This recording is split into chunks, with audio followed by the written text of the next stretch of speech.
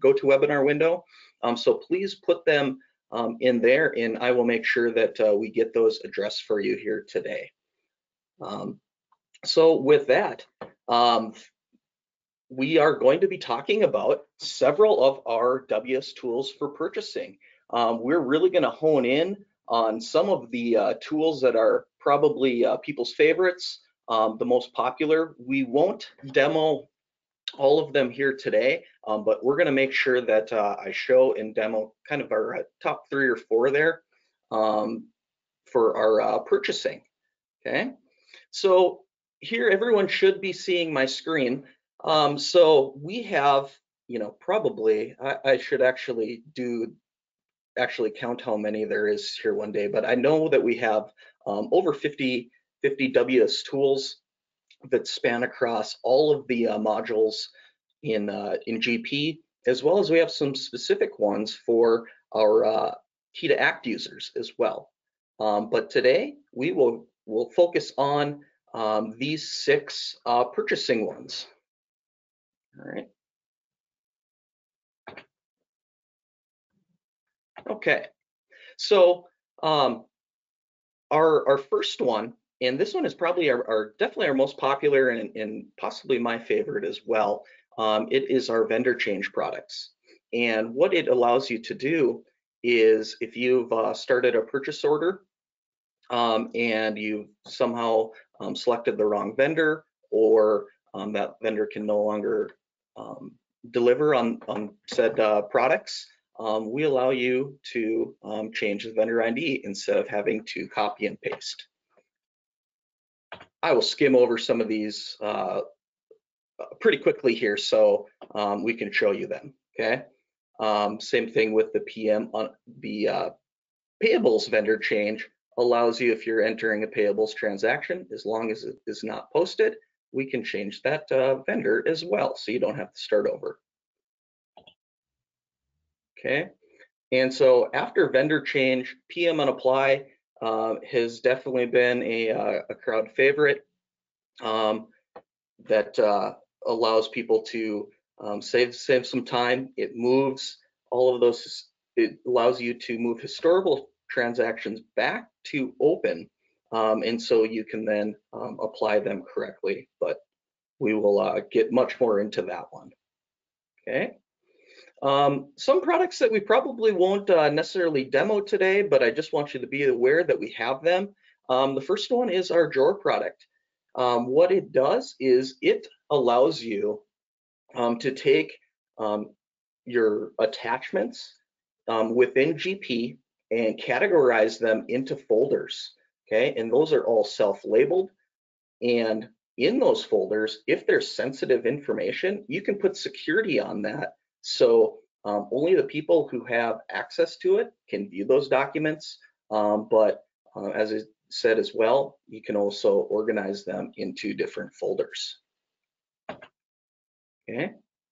Quick PO. This one is really helps enable your field resources. What it allows you to do is someone can just send an email with the vendor information, and it will go through an automated process, and it'll return back a PO number. So if you have someone, say, standing at one of your suppliers and need a purchase order number, to pick up those supplies. Well, if you're unable to get a hold of someone in the back office, or just kind of reduce that burden on them to keep things going, you can just simply send an email with the vendor name. It will return back a PO number, and then you can add those details. The back office can always add those details later. All right. Then this is a couple of these next ones. These are some of our newer tools, and this one is, I wouldn't necessarily call it a tool. However, it is a fantastic vendor inquiry window. What it does is, from this side of things, it is a very interactive window, and what it can do is you can see all of your payables that you owe in all your different periods of when they're due, past history, export that, export them to Excel and work from there. Okay. And then for our, this one is for our key to act customers. Okay. What it allows you to do is you can modify vendor IDs or combine them, and it will work with key to act. All right. So, all right, let's get out of the PowerPoint because that's not nearly as fun. And I did cruise through those rather quickly there. All right. So let's get into the demo here. Before I do that, let me just, I'm just going to check to see if there's any questions or anything. Looks like we're good. All right. So let's start with our vendor change product. From our purchasing, this is definitely I'd say people's #1 favorite, and it can certainly eliminate some headaches for you here. All right. So let's start with the PO vendor side of things.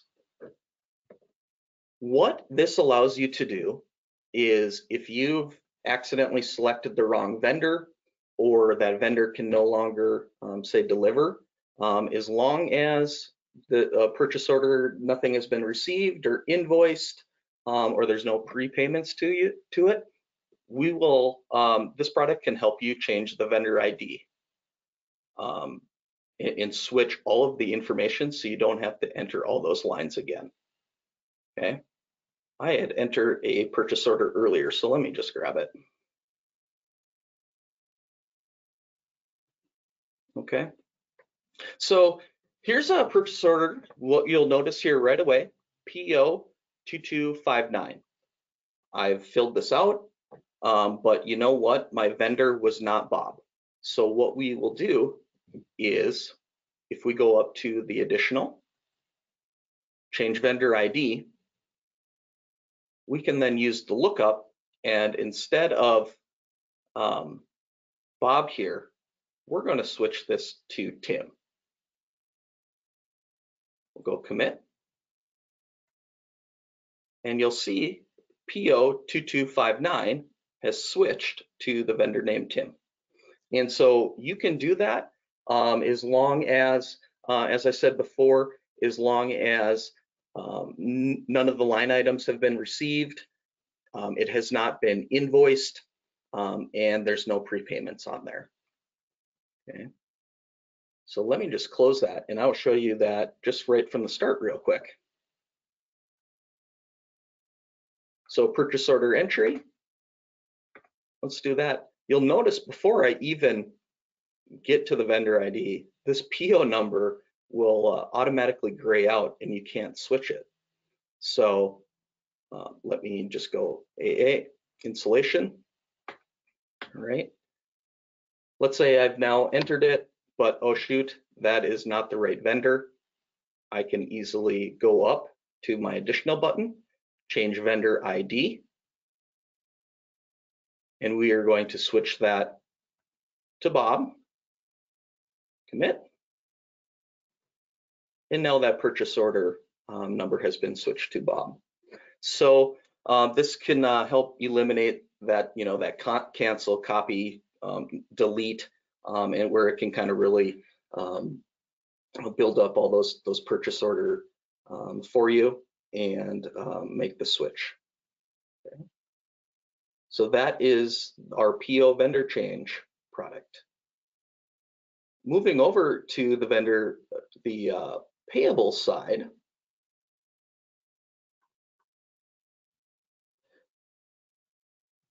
So that product also allows you to, also if you've entered a voucher for a vendor, but same thing, right? It was the wrong one. Instead of having to rekey all of the details here and the distributions, we can switch it to the vendor. Okay, so I will let's just stick with Bob and Tim here today. They seem to be my favorites here. Okay, so as long as this isn't posted, I would be able to switch it. So if I've filled out all of this information, you know, $10, okay, and I saved it, maybe I put it in a batch or something to that nature, okay. Same thing, like the PO side, we're gonna go up to additional and change vendor ID, okay. So that wasn't actually for Tim, that was for Bob. We'll switch it, and you'll see that voucher number remain the same, Bob, and you know, really the whole thing here is I certainly make a lot of mistakes in it, and what we want to try and do is help eliminate or help make those corrections a lot faster. So that was our PM vendor change side of things. Okay.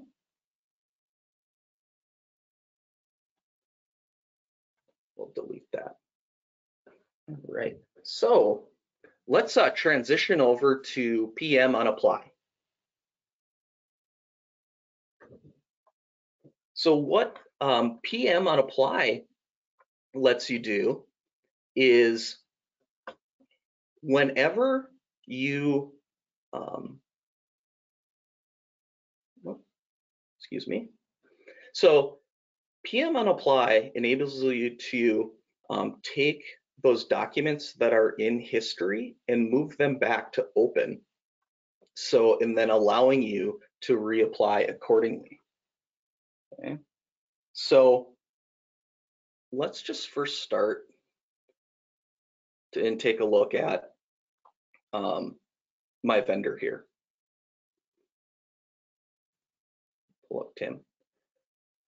So one of the things, you know, with GP, as soon as, you know, that invoice, that credit memo, really it comes down to it becomes a zero balance, it moves to history.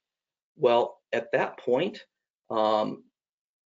you're kind of in a tough spot because you aren't able to unapply and move those things back to make the proper correction for you. All right. So here is just some transactions here with my vendor Tim. Here on the right hand side, you'll see that these are in history. So when I'm in on these, I'm unable to do any type of unapply if, you know, that invoice or that payment was incorrect. Okay. Well, in this case, what I'm going to show you is here we have a credit memo that has been applied to this invoice. So here's credit memo 695, and it has been applied to invoice ending in 694. Well, if that credit memo was actually supposed to be applied to this invoice here back in open, you know, we would have to do some quite a few additional documents to make that happen. Or we can use PM and apply, where we are going to move that credit memo. We're going to move it back to open and then apply it to the correct invoice. So what I'll do is under my utilities, I'm going to go to unapply payables transactions. This is our PM unapply window. Let's find Tim. So across this, as soon as I find Tim, we'll redisplay. You know, I could have searched by my document number, document type, document date or type, and entered that information in here. Okay. So immediately what you'll have is these are in history. Okay. So they have been, these invoices, payments, finance charges, credits, they have been fully applied. So here across the top, let's just kind of take a look here once again at that credit memo. All right. So credit memo 695 has been applied to this invoice ending in 694. Well, as I kind of said before, this credit memo, we've fully applied that to the wrong invoice. We want to put that somewhere, put that to our invoice 2. So across here, I am going to hit my unapply selection, unapply. So now that I've hit that, when the window clears, I know that it successfully went through. So just kind of going back here, all of the documents that were a part of that will move back to open as well. So those come back where those can be then handled accordingly. So at this point, PM unapply has done its work here. And if I just go to my apply payables, let's grab Tim. All right. There's that credit memo that I have.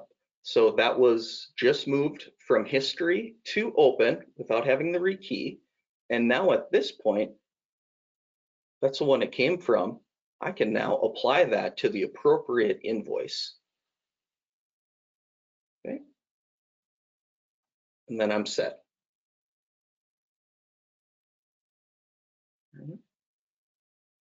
That was PM unapply. I will just pause there, see if there's any questions.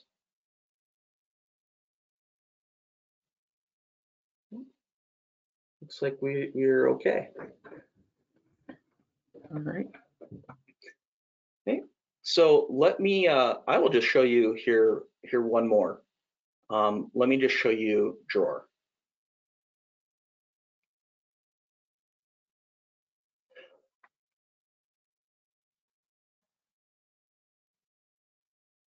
So what drawer lets you do is if I pick my vendor and I hit drawer, what this lets you do is organize your attachments in GP into folders, and you can also put security on those folders. So if you I can see any documents or attachments in W9s, but Susie can't, we could put security so only the people that we grant access to can see that. This becomes a lot more relevant when we start looking at employees and sensitive information there, but we do have a carryover to our vendors. So you'll see here, here's an attachment under our W9s where you can get to it. But if I were to then look at any NDA, that I don't have any, but it won't pull up that document. These are all self-label, right? So I can change the name of the folder to however you'd like. Okay, and there it is. So just a really quick one there. Okay. All right.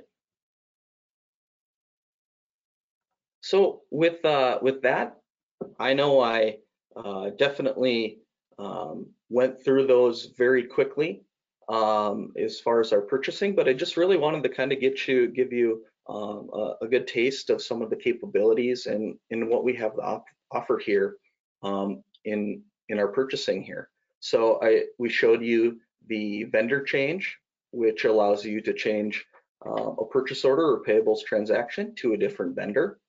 The PM unapply, which can take those fully applied documents in history and move them back to open, so you do not have to rekey. Okay. And then we showed drawer here lastly. I did not show you the quick PO or any of the vendor inquiry or modifier windows. However, We do, right on our website, you can always find much more information as far as other recordings. So if I, on our website, so there are additional details where you can see short recordings, more information about the products, so you can always refer back to these here. And of course, we would absolutely be happy to give one-on-one demos of these products or answer those specific questions for you as well. And then additionally, on our website, you can always find any of our past webinars and sign up for webinars right here in our under our events tab. Okay.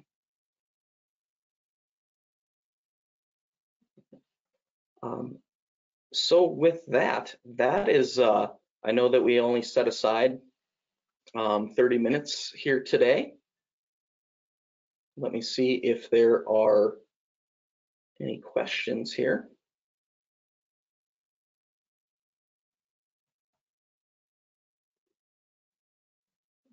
Oh, looks like the one comment, you're able to answer the question yourself. Awesome, excellent. Okay, so with that, thank you so much for joining today. If you do have any questions that you think of a little later on, or want to run past some specific scenarios to see if these tools would be a good fit for you, please don't hesitate to call us or email us, and be happy to continue that conversation. So with that, I hope everyone has a great rest of their day. Thank you so much. Bye.